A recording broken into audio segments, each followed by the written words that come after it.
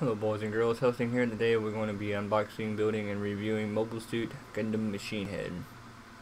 Could have came up with a better name, but it's all good, I guess. On the top you see is all these clear heads. I think it's letting you know that those are the ones you're going to get. I mean, you know, depending on which one you get, they're going to be clear. But, I mean, it could just be they just want to show you it in clear too, so, I mean, who knows. Well, then looking at this side, I figured it was like the NT Alex. I had the little small figure like in a box like this. I had unboxing and everything set up for that, but I'll get into that after the end of this video. But anyway, it shows you what you get on the box, and I don't think it shows like you know kit form, but it says the name and stuff like that, and it lets you know what you get. I don't think on this one it does, because I don't see no names, or if it does have it, it's in Japanese, and I can't read it. So I paid $5.95 at Barnes & Noble.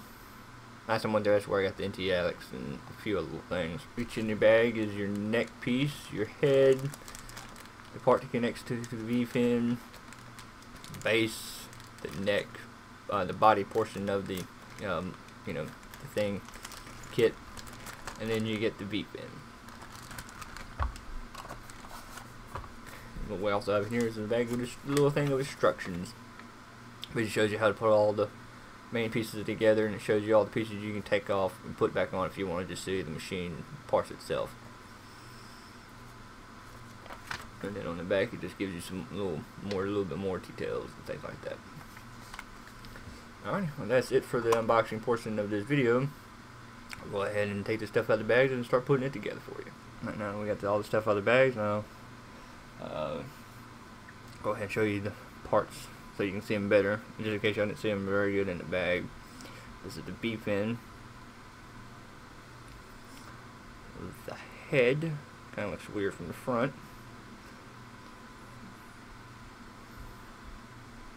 The body portion.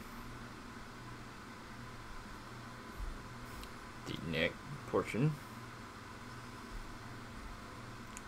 I thought this was part of the V-fin, but it actually is part of the head camera. Kind of hard to see it because it's clear. And then your nice little base to it.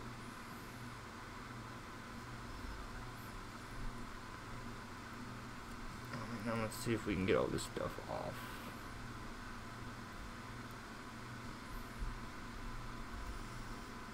Show you the mechanics of the kit itself.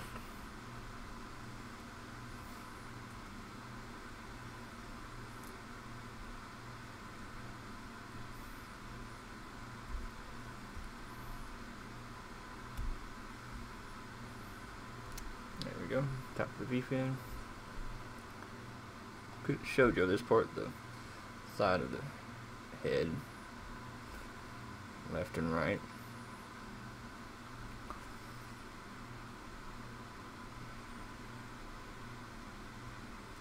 Oop.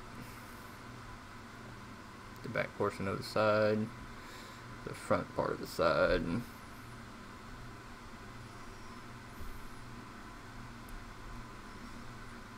Same thing for this side. And you got the face. It doesn't look like you can take that off. So we'll go ahead and put all these pieces back on.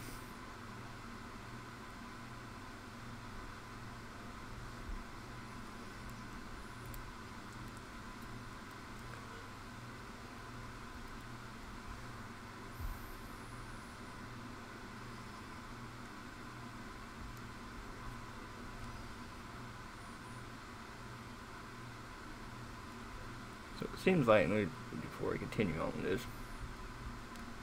it seems like you can take it, if you see back there that nest peg, it looks like you can bring it out a little bit. But we'll go ahead and just leave it the way it was. We'll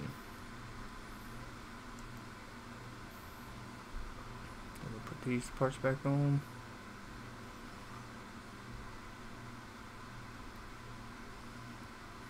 This part's kind of hard. I think I have it upside down. That's probably why. It's on the wrong one. Yep, that's why. I don't know if I'm really doing all this on camera or not. Haven't really been paying no attention to the camera. Go ahead and put the crown back on. Make sure we put it on the right way, and then it's the same thing it looks like with the other one. You can move all that stuff back if you wanted to. Go ahead and put that back to the front.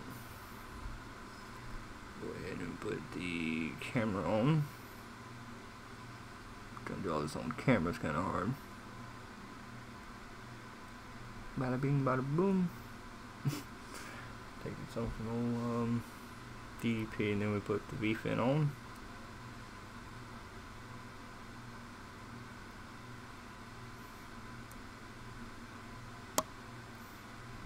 Get the V fin on is kind of hard.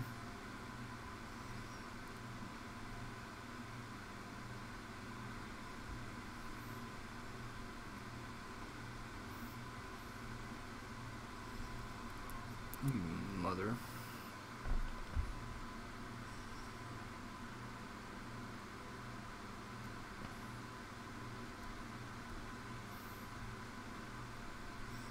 So that little V fin's a little easy to pop back off. Just attach the head, the neck. Oops. Make sure we put that on right. Really don't need the instructions, really. It's self-explanatory. But no, that's right.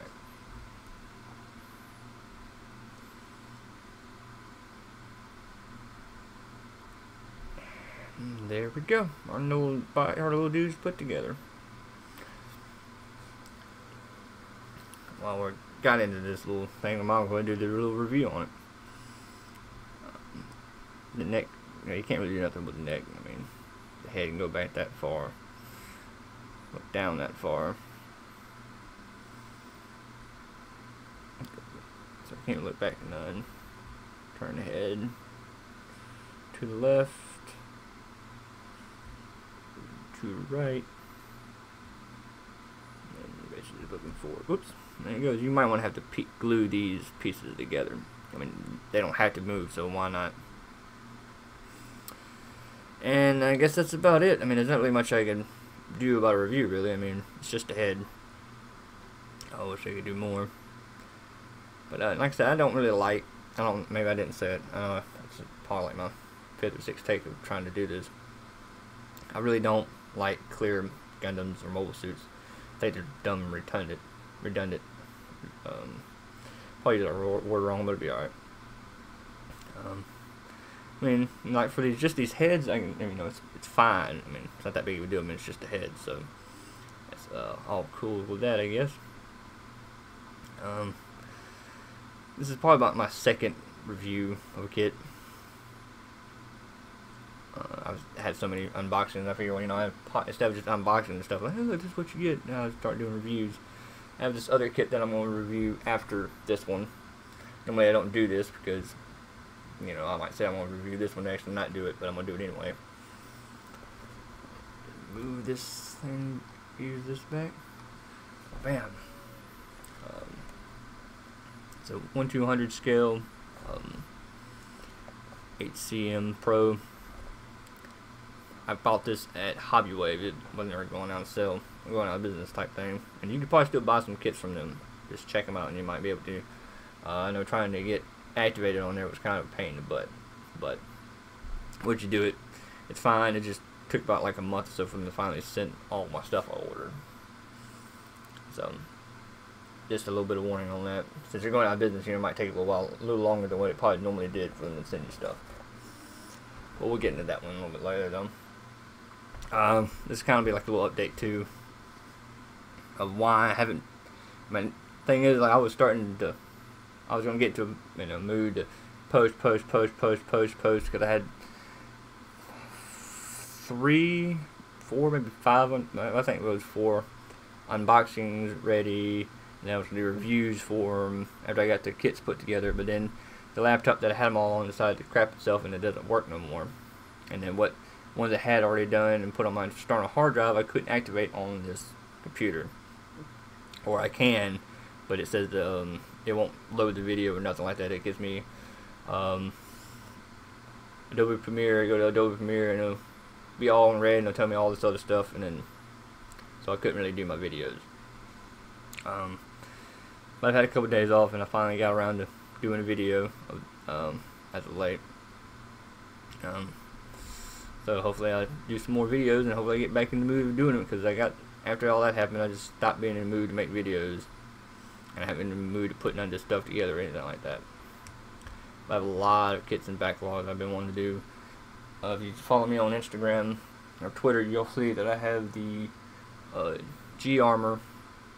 They had a reprint of it, I think, and I got it, and then I got another one, the GC, I think it is, Gundam, and a few other ones I need to unbox and review and stuff like that. But I won't put the unboxings up until I get the reviews until they're ready for reviewing. But yeah, that's about it for this video. If you leave a like, if you like the video, rate and subscribe. I'm at 5 right now. I'd like to have a whole lot more. I really like to do this as a personal, job. And when I was at 6 meg, that was my internet speed. I was at 6 megabytes per second. It uploaded about 12 hours. But now I'm down to 3. It takes about 24 hours for one video to load up. So I might, while one's loading up, start loading up another video to where I can constantly get them out, and hopefully this computer don't decide to break on me. But alright, well, that's it for this video. And now I guess I'll talk to y'all later. Rate, like, and subscribe. Later.